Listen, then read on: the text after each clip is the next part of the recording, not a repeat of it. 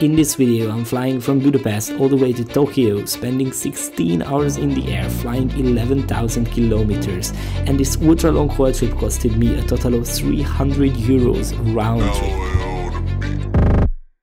So let me show you what it's like flying SAS Scandiavian Airlines on a 13 hours long haul flight. First, I had to take a flight from Budapest to Oslo, arriving at midnight and spending the night at Oslo airport. In the morning, I took the first flight to Copenhagen at 6 AM, and after a 4-hour layover in Copenhagen, I started my 13-hour long journey to Tokyo.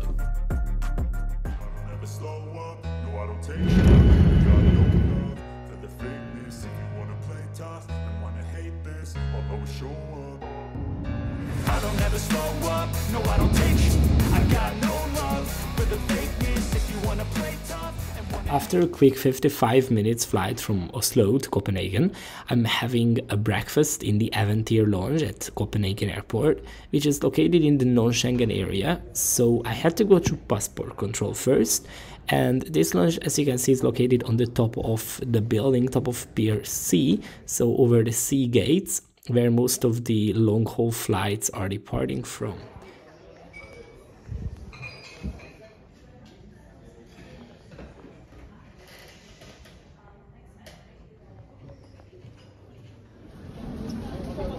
My gate is C29, and before they allow you in the pre-boarding zone, they're gonna check your passport and boarding pass. And once you got in the pre-boarding zone, you can have a closer look at the aircraft. And here is my beautiful A350-900 taking me to Tokyo today.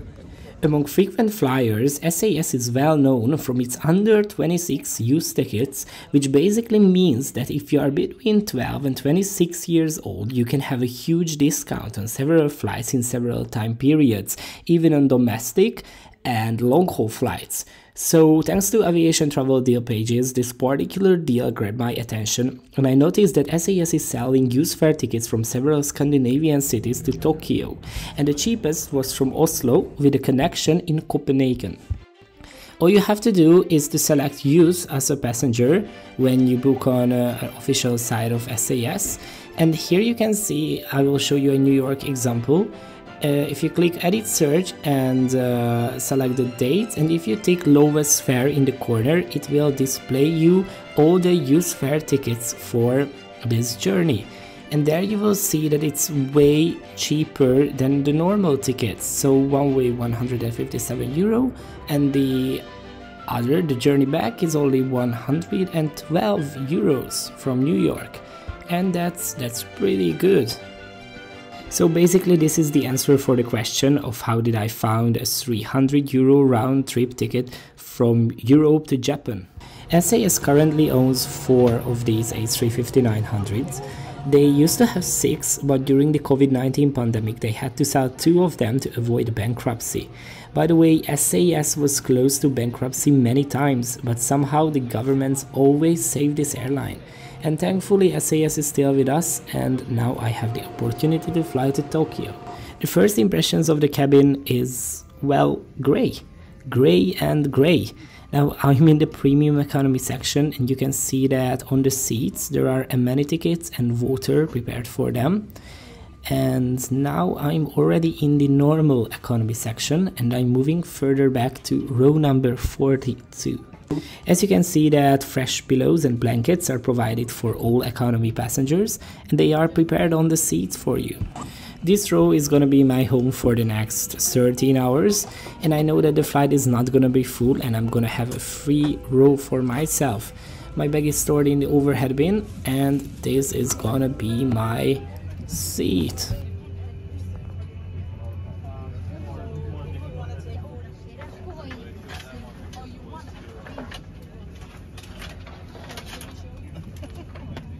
For example, a laptop must be safely stowed away in your cabin baggage for takeoff and landing. Please place your cabin baggage either under the seat in front of you or in the overhead compartment. So here you can see that they provided blankets and pillows for free. This is the small comfortable blanket. It was very nice actually, and a very average normal pillow. Stow away the monitor if you're seated in a front row. E-cigarettes is strictly forbidden in all areas of the aircraft, including the lavatories. All lavatories are equipped with smoke detectors. If the cabin air system should fail, to release the oxygen, you will have to pull quite hard.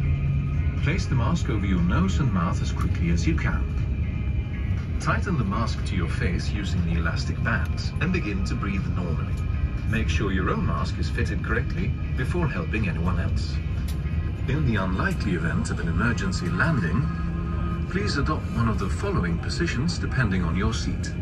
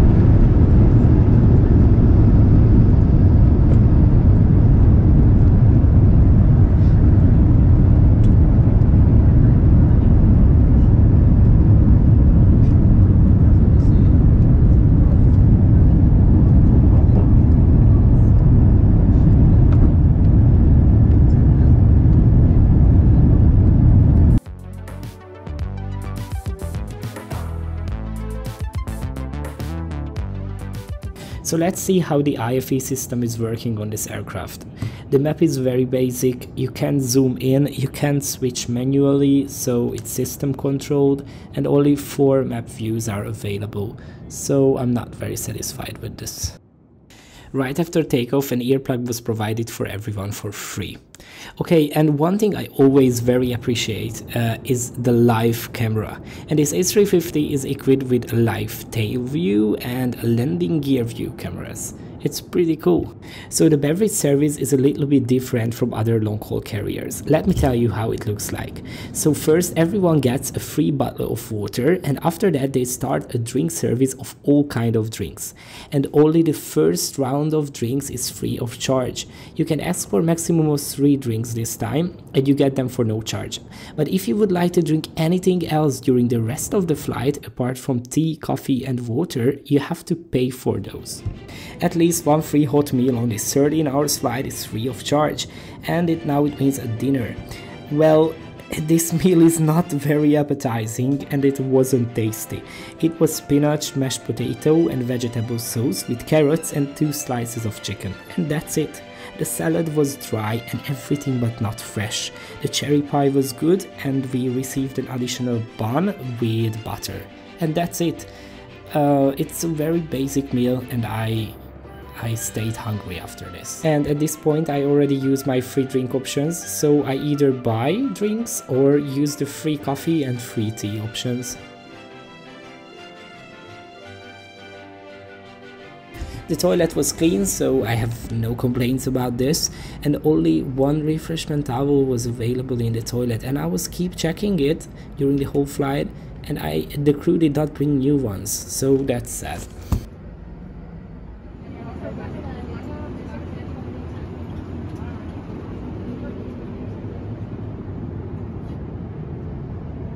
After finishing the meal, it was time for a long nap.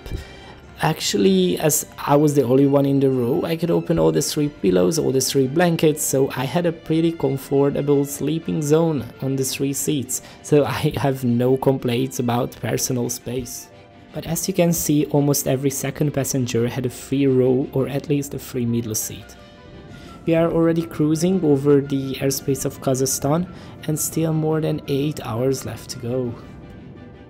By the way, tea and coffee service was available for no charge during the whole flight, so every time you went to the galley, the crew was like, hey, you want some tea, you want some coffee? So even though no other drinks are free, I really like that they kept these 3 drink options, so water, coffee and tea free.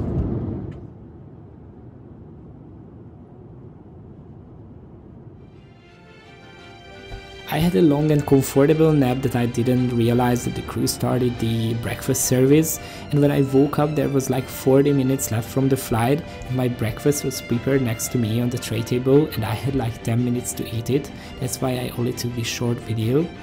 And it was alright. The fruit box, a salad and tomato, cheese, ham and a bun with butter and jam. It was completely alright.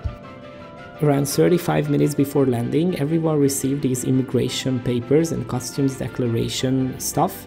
We had to fill them out and later handle it over to the custom guards at Tokyo airport.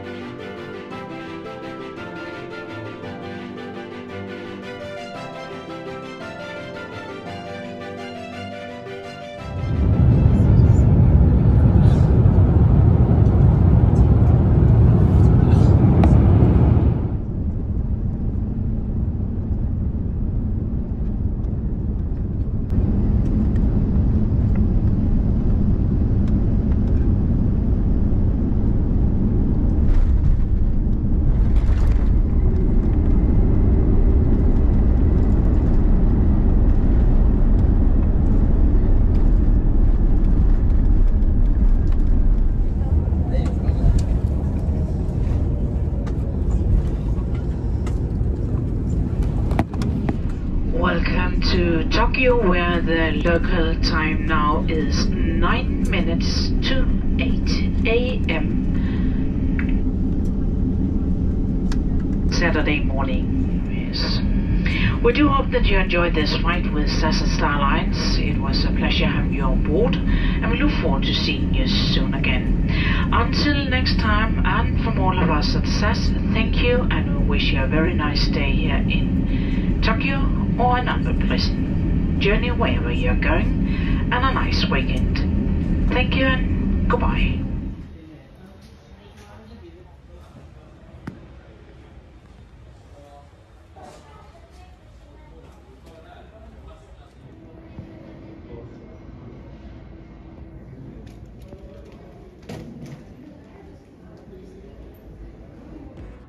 Once you disembark the aircraft, it's the beginning of the Great Walk. You have to walk quite a lot until the passport control zone, where you have to hand over the documents, the immigration form and the customs declaration form, what you filled out on the plane. And then you get your stamps into your passport and you're good to go. Thank you very much for joining me on this 13 hours long flight from Copenhagen to Tokyo. I hope I could tell you the most important facts about this flight, and once you fly with SAS on a long-haul flight, you will be prepared and know what you can expect. By the way, there are two airports in Tokyo, a Narita airport and a Haneda airport. And SAS will bring you to Haneda airport, from where getting into the city center is very easy. You just need to take a metro to Shingawa station, from where you can make a connection and get into Tokyo main station very easily. So it's really not complicated. So thank you very much for watching and see you soon in another video. Bye bye!